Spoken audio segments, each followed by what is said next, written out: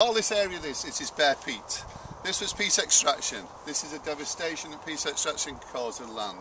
In the 50s and between the wars, when these kind of areas, there was permissions given for this. A lot of people didn't realise the wildlife potential of these places. All these places hold carbon, so that's an extremely important thing for the modern day. But for people like me, birdwatchers, who first came to this place in 1962, and I was absolutely shocked by the beauty of the place. Imagine that one day, now we stop peat extraction, we can extend this area all the way across here.